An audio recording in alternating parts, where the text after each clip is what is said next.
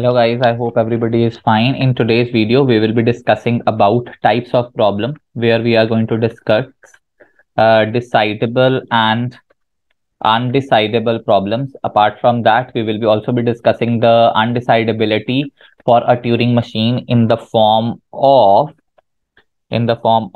a halting problem in Turing machine. So let's just discuss about decidable and undecidable problems. But first of all, we are going to categorize problems into two parts. There are some problems which are solvable, and there are some problems which are not solvable. So we are just going to discuss about solvable problems because we are not dealing with the unsolvable problems. Nobody deals with that. So we talk about solvable problems. So there are two types of solvable problems, which is a decidable problem and one is known as undecidable problem. So guys, very simple.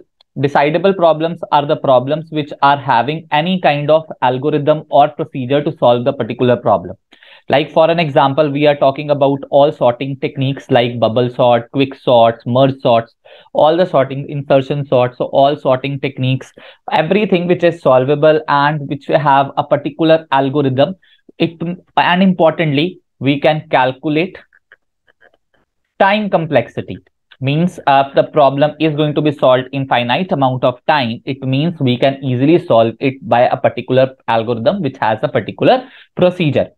When I talk about undecidable problems, so one thing, very important thing that you need to understand is that here time is not certain. If the time is not certain over here, it means there will not be any algorithm, no algorithm to solve a particular problem. The time is not particular certain. So best example I can give you is that yeah, I want to clear any exam, whether it is GATE exam, whether it is SSC exam, any kind of exam, but I want to clear that exam with rank 3. So guys, this is something, it is definitely solvable. We can achieve rank 3, but is it certain? Is the time certain, or is there any kind of procedure that will get me to rank 3? Nobody desires that.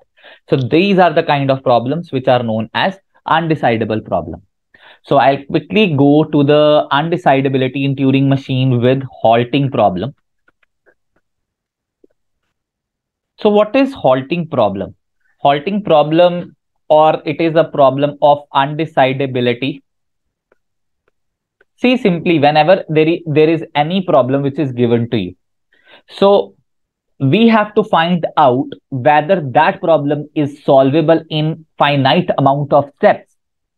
Let's say if I'm talking about a Turing machine. So if I'm talking about Turing machine and W is a string, we have to find out whether this string is accepted or rejected.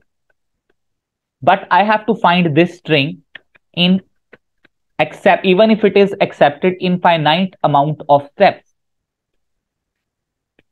From the problem, we cannot judge whether it can be it can take finite amount of steps to get the string accepted or get the string rejected. So this is something which is undecidable. We cannot decide from the very first start whether this string will be accepted or it will be rejected. Why? Because for that we need to go through procedure to find whether it can be accepted or it can be rejected. So that is what undecidability in Turing machine. And what is halting problem? Halting problem is whether it is possible,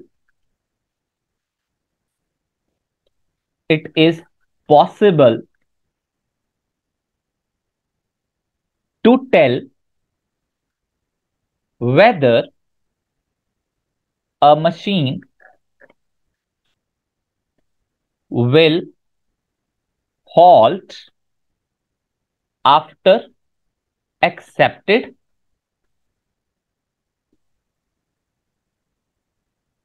for a given input. Again, so it means whether we will stop at a particular for a particular input, whether, see, the machine is there, machine can accept certain input, it can reject certain input, but we have to find in finite steps. We have to obviously find in finite steps. Without finite steps, I cannot judge a machine will accept or it will reject. So that is what we have to understand. For a Turing machine, it can produce